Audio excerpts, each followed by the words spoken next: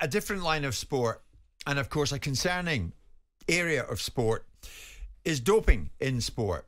And now we come to the topic of the enhanced games. What is that? A doped Olympics. Yeah, a doped Olympics. This is what is being floated by a group who are deadly serious about it. The idea is an alternative to the Olympic Games where there is no drug testing and doping is allowed. The Games would comprise athletics, swimming, weightlifting, gymnastics and combat sports. Now, a lawyer by the name of Aron D'Souza is the president of it, and he intends to launch the first enhanced games in December 2024. They even have a launch video. Listen to this. I am the fastest man in the world. But you've never heard of me.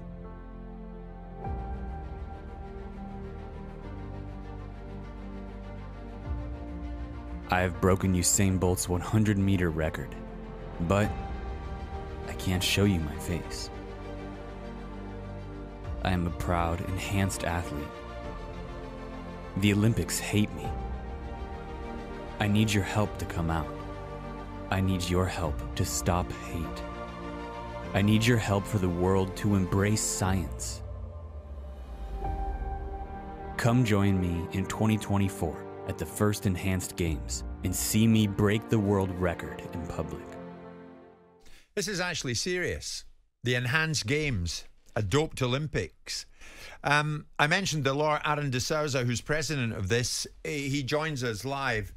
Aron, I underline this fact. Thanks for joining us. But you're deadly serious about this, right? Oh, absolutely. We think that the presence of enhancements in sports is wide and ever present. We only need to look back at the London 2012 Olympics, a great celebration of pride in the British nation. 150 athletes from those games have been dinged by the IOC. And, you know, we've known this all along. You know, Lance Armstrong for over a decade was tailed by a journalist, denying it in over 500 drug tests.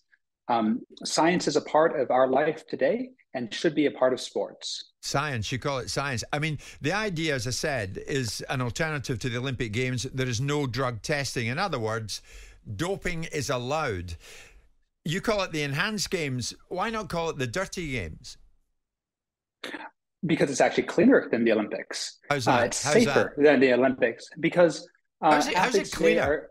He's telling you. Because athletes are doing things openly and under scientific and clinical supervision. It's not done underground, right? It's not cheating when everyone knows what is happening. Oh, it's cheating, all right, because everybody's doing it. Cheating is allowed, basically. That's the theme, isn't it? No.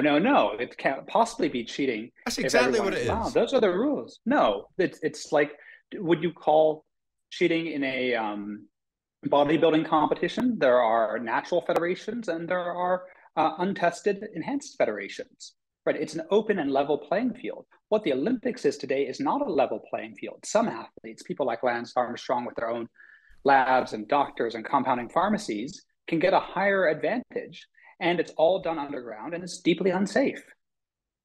So you would say this is safe. You would even say this is all above board. This is fine. They can do what they want. Absolutely. And I believe adults with free and informed consent can choose to do what to their bodies what they wish, right? My body, my choice. Your body, your choice. Do you think the government or some paternalistic sports federation should tell you what you can do with your body? Maybe should the government tell you how many drinks you can have at the pub on a Friday night? Because no, but Aron, you would concede, would you not, that true athletes don't want to be remembered for cheating? Sure, right. True athletes that can compete in the clean, natural, old-fashioned Olympics. And if they believe in science, they can come over to the Enhanced Games. Well, that's why I said that earlier. We've got the clean Olympics, and your Olympics would be the dirty Olympics. No, we'd be the science Olympics. We'd be about the future. We would be about change. We'd be about technology and scientific progress, right? Look at the kerfuffle that the international sports federations are in at the moment about trans athletes. And that's all because they don't know how to deal with social, technological, and scientific change. No, that's because people are taking ridiculous stances about biological facts. But let's look at the reality of what you're suggesting and the validity of your thinking against the body sovereignty. And I can understand your point of view to some extent, which is basically if everyone is in the same space competing with the same principles, you're suggesting that the Olympics is operated in a certain way. That's because people aren't following the rules. That's why there's an unfair balance in that particular sport, and that's not something that should be applauded. It's something that should be condemned. But let's go to your argument about body sovereignty and into combat sports. How far do you take enhancements to the point where if you've got boxing in your arena of sports, and I notice that you don't have at this moment in time, but maybe you will, you're then producing a manufactured outcome and putting people in a way of mortal danger by the level of enhancement that science can bring. Where does the step-off point become having the validity of thinking against body sovereignty, against real jeopardy? I think individuals are best placed to make that own risk assessment for themselves. Look at Dana White's Power Slap League. Do you condone that? But don't give me a whataboutery. To tell the point about the reality. Individuals sometimes need to be given guidance because individuals aren't always the best judges of the reality of what is safe for them and what's not, because people will put themselves in the way of what they perceive to be the best outcomes irrespective of the costs. That's why you have the costs to them, I don't mean financially, but I mean health-wise. There does need to be a form of governance and control that entails some degree of, as I say, governance. So again, I go back to the point. You use the sentiment of body sovereignty as an example of what people should and shouldn't be allowed to do, but there does need to be some boundaries to this. Absolutely. And, we've built together a world-class clinical and scientific advisory board to support this process. And ultimately, the choice about using enhancements is between an individual athlete, an adult athlete, and their doctor. And so if their doctor is willing to sign off that they are medically fit to compete, that's good enough for us. How many athletes have expressed an interest in taking part in this? So prior to the launch, it was very challenging to get athletes to sign up to this program. It's a tremendous act of courage to stand up against the system of corruption and dysfunction that is the International Sports Federation and the International Olympic Committee. I'm pleased to say that we have athletes like Brett Fraser, Christina Smith, Roland Schumann, Olympians all around, who are on members of our Athletes Advisory Board. And since we launched just 5 days ago, we have hundreds of athletes who have expressed interest in joining the games.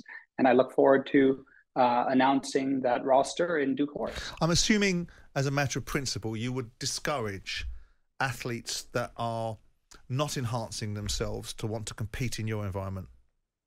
Absolutely not.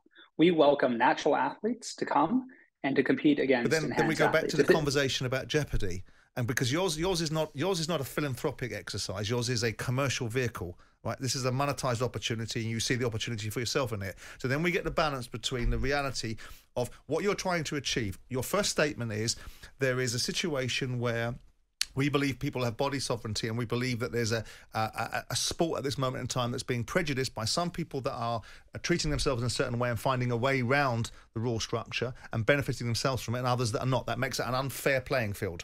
So we go into your space and we say, okay, let's accept the validity of your argument. I think it's a slightly dystopian future, but let's just say you have validity behind your thinking. How would you possibly want, then, people against the better judgment of conventional thinking to suggest that a clean athlete, a person that doesn't want to enhance, would be well served going into your environment, besides the fact it commercially benefits you?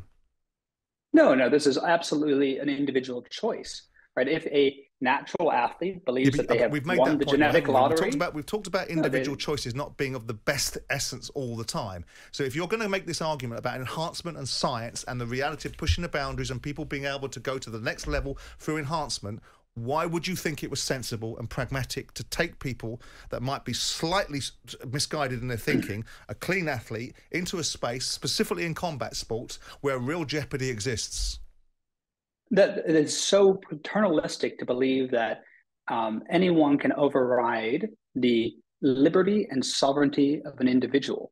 An individual is always best placed to make risk assessments for themselves as long as there's free and informed consent. Or as long as they're properly informed. Absolutely. And under our regime, education about enhancements is much easier. It's much easier to be openly discuss the clinical and scientific challenges and benefits of enhancements because it's open. It's not stigmatized. It's not underground. Aron, the enhanced games, you're going to struggle to find investors for this, sponsors for this, broadcast partners for this. It's never going to go off the ground, is it? Absolutely not. We have had great support from venture capitalists in Silicon Valley. I have a 20-year career as an investor and an entrepreneur. We have term sheets from some of the biggest venture capital funds in Silicon Valley. Why? Because they see the potential of disruption here. I'm sure when Blockbuster Video first heard about maybe they Netflix, invest in pharmaceutical companies as well, and that's probably their motivation. But from a commercial standpoint, I struggle to see.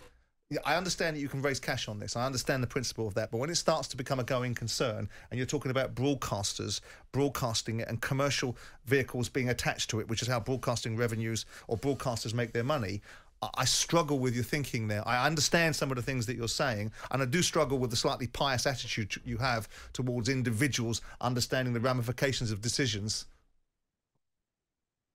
Yes, and I think that we can see from social media that there is an intense interest in what we are doing. Well, that's a wonderful benchmark, social media. Well, social media is the principal driver of content consumption today. The Olympics were designed in a world for broadcast linear television, and that's not how we consume content these days. The legacy sports federations have not done a very good job of adjusting to a technological, scientific, and a socially different future. Who's going to broadcast this, Aron? We're in talks with broadcasters at the moment. Which ones? Can't name it. We're in commercial negotiations.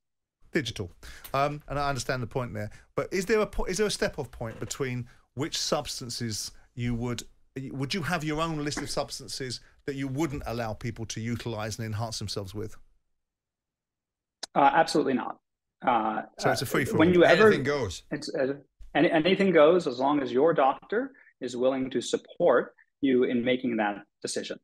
Aron, as president of this, the Enhanced Games, I see you've described yourself as an agitator, a person who urges others to rebel. That sums you up, doesn't it?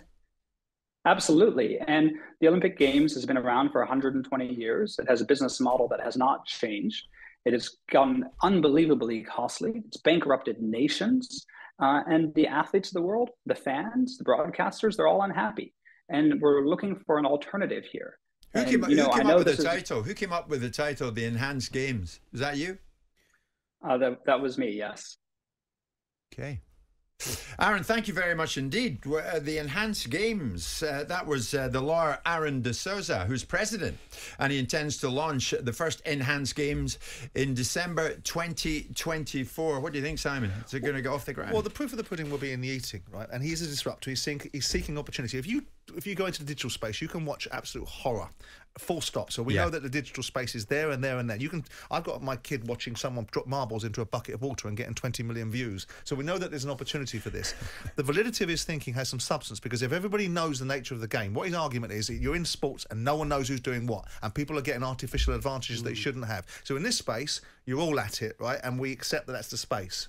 Now, there'll either be a market for it that really gives him an opportunity to be able to monetize it, which is what his end game is, or there won't. And unfortunately, tragically, Jim, in this world that we live in, he will find a launch sequence and a landing space for it.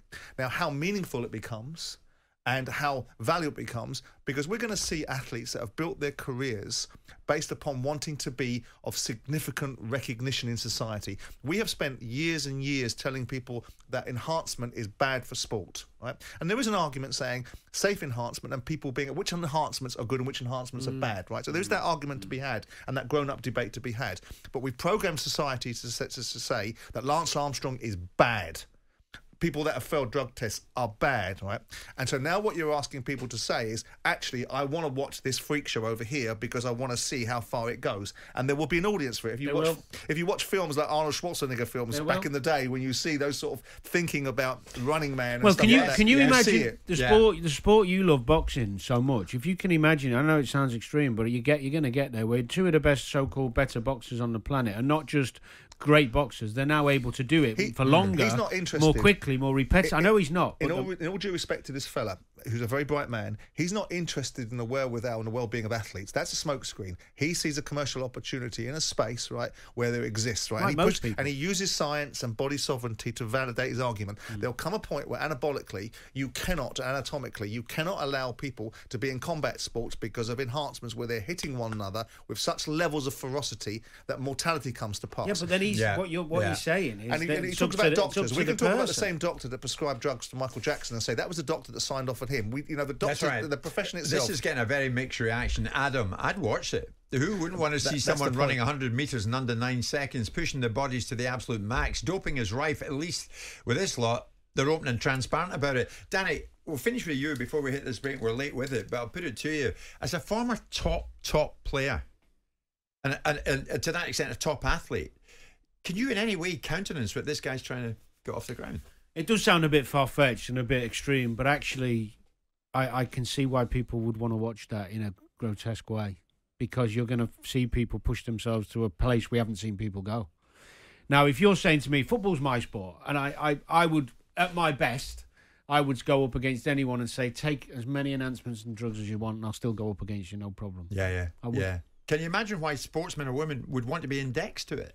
Well, that's going to be his biggest problem, because as soon as you move over, irrelevant of what facade you put on, what you say, you're looking like you're a cheat before you even start. Yeah. Well, I mean, but in this instance, this isn't about cheating. They don't consider this cheating. This is a level playing field. The reasons why it's cheating is because some people can't do it and some people can, right? Some people get an artificial... If you've all enhanced yourself, you've got a level playing field. But in order to get something like this flying, you need big names, right? So you're going to get the guys that have been disgraced. Maybe, if Justin Gatlin was still old enough, he'll go there because of the potential that there's an opportunity for him there, possibly.